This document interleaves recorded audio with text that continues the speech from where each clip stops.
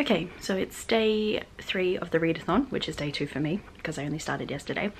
And I'm still reading Amber and Dusk by Lyra Celine. It's still pretty good. I haven't read much further than I did before. The only thing is that the words that it uses for time are different to obviously what I'm used to. It's a fantasy novel, but it keeps saying tides, which I think is years, but that seems kind of odd to me. It's set in this world where the sun doesn't set. It doesn't exactly rise either. They're like in the part where it's always dusk, hence the title. So maybe if the sun never sets properly and the moon never comes up, there is only one tide a year. I don't know enough about the ocean to know whether that's the answer or not. There's also spans, and I don't know if that's a month or a week. It could be either. I'll get back to you. And then the words that it uses for day parts are the same as like Catholic Mass. So there's matins in the early morning, that's dawn, prime, which is the morning, compline, which is evening, and nocturne, which is nighttime, like midnight, I guess. I think I'm gonna have to Google to be sure, but I'm pretty sure that those are what those parts means. Everything's just very weird, and I don't speak French, which is part of the inspiration for this novel, is the French language and I suppose French culture, and I'm not Catholic, so a lot of the words for things, I feel like if I spoke French or was Catholic, I'd immediately know what they were meant to be, but I'm neither of those things, so I don't. So yeah, it's an experience, but it's really enjoyable so far, and hopefully I can keep enjoying it. It's day 4 of the readathon, and I'm filming this on my phone. They finally reached the capital city of the place, which is called Amber City, and in the centre of Amber City is a big castle, and it's called Cœur d'Or. And every time I read the words Cœur d'Or, my brain goes, it says Cœur de Cœur. And no, Ned the Pie Maker does not live there, actually. It's a separate word entirely. But no, Pushing Daisies is still taking over my brain. So it's day 5 of the readathon. I'm still reading Amber and Dusk. I'm going to aim to get to the halfway point, which is page 180, I think. Anyway, the chapter ends at 182, so that will be where I'm reading to. It's still really good. The story is really kicked off at this point, and I really, really like it. Oh, wow. Hand tremor. I figured out the times of the day. So I mentioned earlier in the vlog that there were 4 names for parts of the day, and that they were matins, prime, compline, and nocturne. That's how they tell time. Obviously they don't have a sun and a moon, so their days don't work like ours do. So the day is split into 4 parts of 6 hours each. So the first one, from 12 AM to 6 AM is nocturne. 6 AM to 12 PM is matins, 12 PM to 6 PM is prime, and then 6 PM to 12 AM is compline. I'm pretty sure that's how it works anyway, from what I can glean. So it's day 7 of the readathon. I suppose that means it's the end of the first week. It's been 7 days. Actually, that will be tomorrow, because I am counting the first day of the readathon as like 1 day, so tomorrow, the 8th day, will be the end of the first week. I did manage to get halfway into Amber and Dusk. Hang on, let me put my tea down. I am currently on page 182, and that is the beginning of chapter 28, so still reading this. It's still really good so far. I didn't end up reading anything yesterday. I don't know how much I'm going to be able to read tonight. I'm kind of hoping for another 80 pages, and then that will leave me, I think, with only 100 to go. And then I should be able to smash that out over the weekend. I don't have anything more to say about the plot or anything of Amber and Dusk, apart from the fact that I'm still enjoying it. And I don't know about anyone else, but the character Dowser in my head just looks like Samuel L. Jackson. He's bald and he wears little spectacles and he's very kind of imposing. He has brown skin, dark brown, I think. I can't remember the word that was used to describe it, but it was, I think it was dark brown. And he has no hair and he wears these spectacles. And I was just reading that description and it sounded exactly like a cross between Nick Fury, Mace Windu, and Augustus Gibbons. And that's what's in my head forever now. But, you know, it fits. And if they ever do make a movie, I really hope they can get Samuel L. Jackson to play Dowser, because that would be really cool. So, I'm going to go and I'm going to put my pajamas on and lay down and read and finish my cup of tea and go to sleep. And I will see you tomorrow for the last day of this vlog.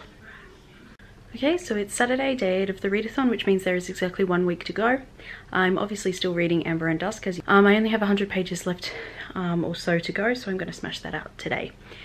It's still really good. Everything is kind of coming to a head and I'm really excited to see where everything goes. Something else that I'm really liking is that it was just casually dropped into the narrative that same-gender marriage is legal, which is fantastic. And not just legal, but totally normalized, which is honestly so fantastic, and I wasn't expecting it, and it actually made me just a little bit emotional, because it's not often that you see that in a fantasy novel. Unfortunately, they are all very heteronormative, but this one is not. Having said that, unfortunately it is cis-normative. There's no trans people so far, there's no mention of them anywhere. And when Sylvie was asking Dowser if he was married, she said, do you have a wife or a husband? And didn't say spouse. And there's only ever been kind of those two options available to people. But I would like it if it was acknowledged, but at least some kind of queer people do exist in this world. That was really great English. My arm is getting so tired. I will check back in tonight, hopefully when I've finished, and we'll see where we are there. Good morning. Welcome to my bathroom. I lied to you, it is not Saturday night, obviously. It's Sunday morning. I went to sleep after finishing Amber and Dusk, so this is my final update for that book and the final part for this vlog. It's the weekend, so we're going to do a face mask while we're here. Bear with me a second. Oh, that works quite well. Okay, so the face mask we are using today is Bunny Moon, which is a jelly mask by Lush. So, my initial rating of the book last night was 3 stars. I actually think I'm going to bump that up to 4 stars. It was good. I did enjoy it. It had all of the regular, you know, hallmarks or conventions of a YA fantasy novel. The protagonist was special and she went to a place that would tell her how she was special and help her break out of her disadvantaged upbringing. And then there was an antagonist that she had to defeat, and so that was a whole thing. And she made friends and maybe some enemies, and maybe some enemies who turned out to secretly be friends along the way. It was fine. It was good. I enjoyed it. I enjoyed the world and I enjoyed all of the characters. But the reason that I only gave it 3 stars to begin with is because I am a little bit conflicted about it. So in this world, as I've mentioned, same-gender marriage is not only completely normal, but it is commonplace and absolutely not of consequence. It's not even in any way unusual or a big deal or anything. It is just a regular state of being. So this means that in this world there are queer people who are, forgive me, I'm going to say queer, but it relates in this case specifically to non-heterosexual allosexual attraction. Yeah, the existence of this kind of marriage and the fact that it is so normal in this society implies that the queer people in this world just live their lives, and the world is not at all hostile to queer people, like specifically. So that was really nice, and that has made me conflicted about the thing that happened in the book that I'm mad about. Okay, so the thing is that the only 2 canonically queer named characters both essentially died. Future Lucy here. It's not actually clear whether these characters actually die or whether they just disappear and people assume they're dead because they never see them again. In the case of one of them, the protagonist finds him and he's not dead yet, but he's very close to it. But when she goes to get the guards to help and comes back, the body is gone. So we don't have an actual specific confirmation about whether or not he and everyone else who's disappeared is actually dead, or if they've just been taken somewhere. And either this confirmation is going to come in the next book, or we're going to forget about this entirely now that the antagonist has been defeated. And the first one just kind of seemed like another example of a thing that happens in the volatile world of this one particular royal court. But the second one happens specifically to further the non-queer protagonist's emotional development. So on the one hand, you have this world that is not hostile at all to queer people, but on the other hand, you have a textbook case of bury your gays. This is a duology, so there's going to be another one, so there's always a chance that there's going to be other queer characters with names with a big part of the plot that aren't going to die. And I do feel a little bit betrayed because I was so blindsided, because the world seemed so welcoming to queer people. Like, usually they exist and they may not be persecuted for any reason, but like marriage is rarely a thing for queer people in fantasy novels, unless it's specifically a queer fantasy novel.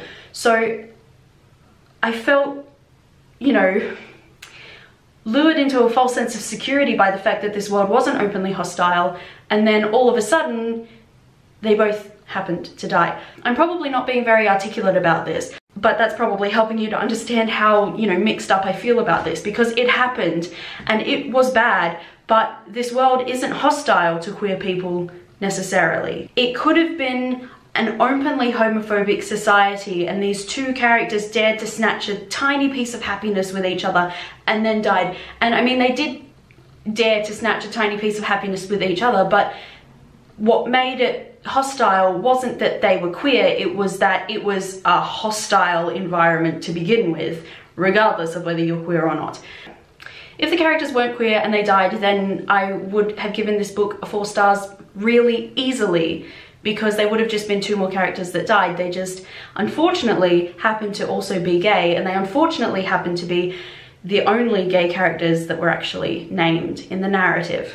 And I say with names because at one point the protagonist walks down a hallway and there are 2 girls kissing and they don't have names and we don't hear about them again, but that was a thing.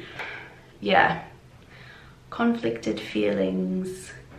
I just wish that authors would be a little more mindful of how they treat their gay characters, and to make a concerted effort for them to not be the ones that die, or have at least one that doesn't die. And also the other thing is that it happens so fucking often that I'm also just used to it. Maybe I'm really mad, maybe it will be better in the second book. Okay, the timer went off and I had to take the mask off. One last thing, I got tired of trying to figure out whether a span was a week or a month, so I tweeted Lyra Celine, and she says that a span is more or less equivalent to a month. I'm going to take a break from reading for the rest of the day because I am a little bit burnt out after that.